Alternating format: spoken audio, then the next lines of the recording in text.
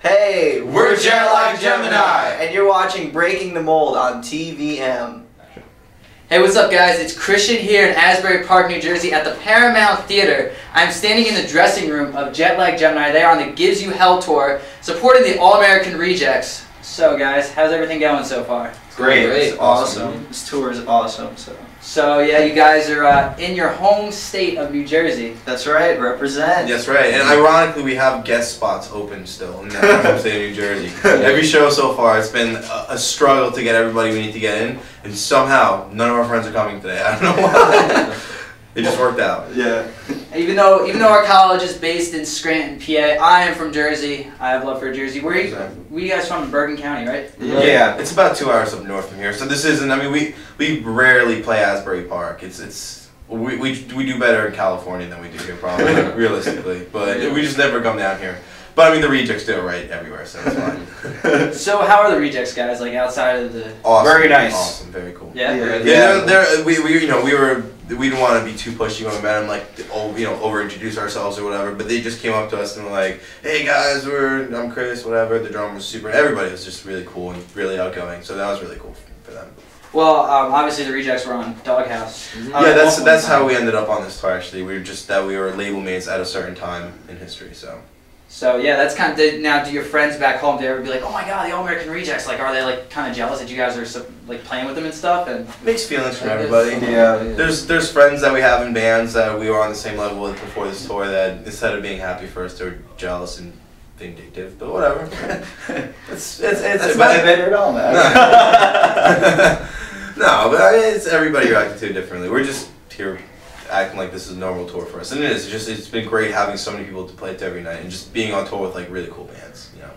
So yeah, playing in front of big crowds is really good then, right? Yeah. Money is good. It's not even money because we're doing this tour so we can pay back all the money we owe from not playing in front of big crowds the last 2 years. I mean, we've paid our dues over and over, so this is definitely helping us get out of some debt that we had. That every band is in. It's normal. It's every startup business has debt, obviously, So, but no, it's been really great so far. Everybody's been really supportive, and we've got more people on board that are working with our band now for the future.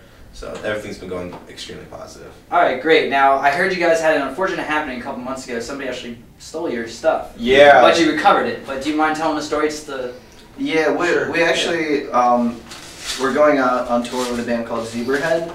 And that ended up getting canceled the day we left for the tour, and we had to basically turn around, go home, and we ended up parking our van where we usually park it, except the next morning when we woke up we got a call from the cops saying that our stuff was stolen. Yeah, So. literally, we had a tour canceled on us, so we're really bummed out, and then we park our trailer and it gets broken into. We're like, yeah, man, this is awful, and the worst luck ever. But everything turned out for the best. We actually got all our stuff back a few months later. And our sponsors helped us replace some of it, so it was really cool of them, And then we got this tour because we ended up staying home and working on it. Yeah, it's hectic. Every one of these shows has been hectic, as you've seen. Just press everywhere. The Rejects, they have a new album coming out, so they just every camera's in every corner of every venue. So.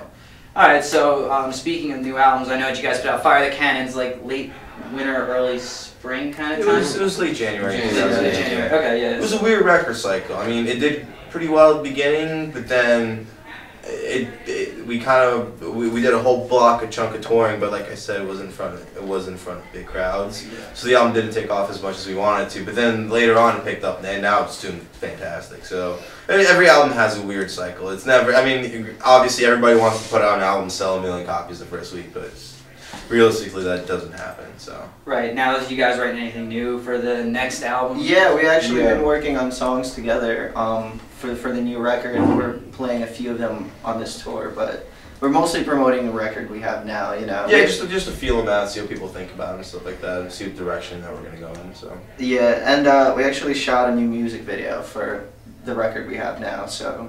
We're stoked about that. Yeah. It's for Fit to Be Tied. So. Mm-hmm. All right, very interesting there. Actually, we played Run the City on the first episode of our show. Cool. For Breaking the Mold, so that's really cool. So now we're gonna kind of divert away from talking about your music as more to just general stuff. Sure. First off, being that you guys are from Jersey, the scene is just so, I don't know what you call it, strong and diverse. I mean, being from Jersey, how has that really helped you guys like grow as a band? When we started out, there was a lot of bands that we could see and try to like work ourselves around.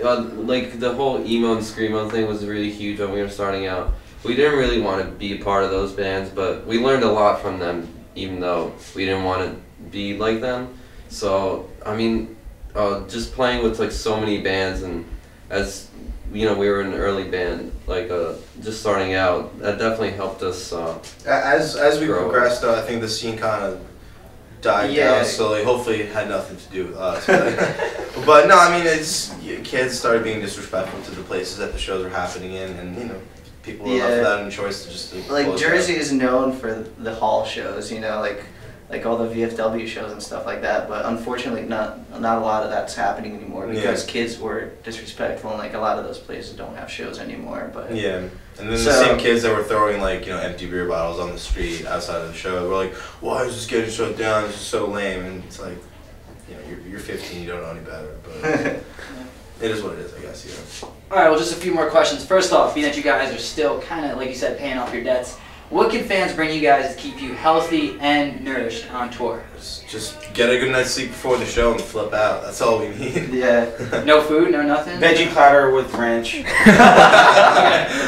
If we're gonna have to name some sort of food. I like vitamin water. Vitamin water. Caesar salad. Caesar salad. Dan's on the new health. Yeah. No, honestly, because of the way the tour's going and the size of the shows, the venues are taking really good care of us. You know, they're getting us our riders, our per diem stuff. You're in the background, by the way, you guys are hearing people warm up for the show. The City Lives is about to go on, so. But yeah, so the venue's been really cool, giving us our rider, giving us food, giving us money for food. So honestly, if the shows are fun, that's all we really need. Yeah, as long as you guys come and flip out and get sweaty and even crowd surf, that's right. That's the most we could ask. And people have been, which is really cool. We didn't expect. I mean, in places we never played, people have been going insane. My t-shirts. My t-shirts.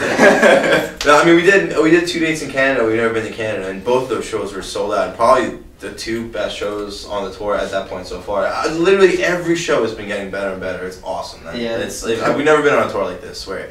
The closer we get the release date of their new album, because they're doing more and more press, more and more people are coming to these shows, just more excited to see everybody play. So it's really cool. All right, well, one final question.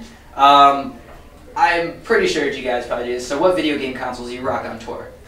Game Boy Advance. Tell them about Gamecast. Yeah. Alright, we used to rock this thing called Gamecast, which we got this Pod after next. It's basically a Dreamcast I had with a bunch of like bootleg games on it that we got off the internet, and then I got in trouble for downloading. But that's a different story.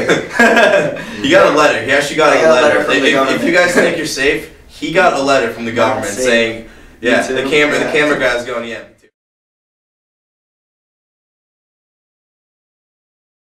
Really?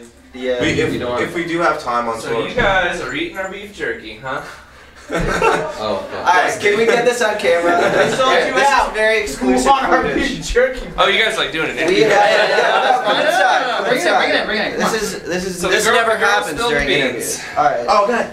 Every day we have a rider and we get deli meats, and they get beef jerky. And today in our dressing room ends up this pack of beef jerky. We didn't know it was We yours. didn't know. We had no idea. We've seen our rider. To be fair, we give you guys all our beer every show. That's true. That's true. That's right. And we have these cherry cookies that somebody made for us. Cherry cookie. Would you like some of our beef jerky? You can honestly finish. Yeah, You can have it. Yeah, I'm sorry, guys. You want some whole wheat bread too? Whole wheat bread? You sure? Take it. White No, take it. There Did you y'all go. rider really nachos? There you go. What a smart move on your part. I'm just kidding. Give me that bread back. Yeah, you can have the bed. We just thought it was funny that we put veggie tray on there and they really gave it to us. We don't even I eat know. veggies. Yeah. We were Right, talking. we were talking- This is how he wants. These are the guys from City Lives right here. They're opening the tour, so Hey, they're going guys. on next. And we drink all their beer. Hey, thanks. Peace, guys. Alright, sorry about the interruption. No. And on that note, we're going to conclude the interview. Thank you so much to Jet Lag Gemini. We're going to send it back to the studio. Awesome. Thanks for Thanks, having guys. Thanks for having Thank us. you. Take care. Bye-bye.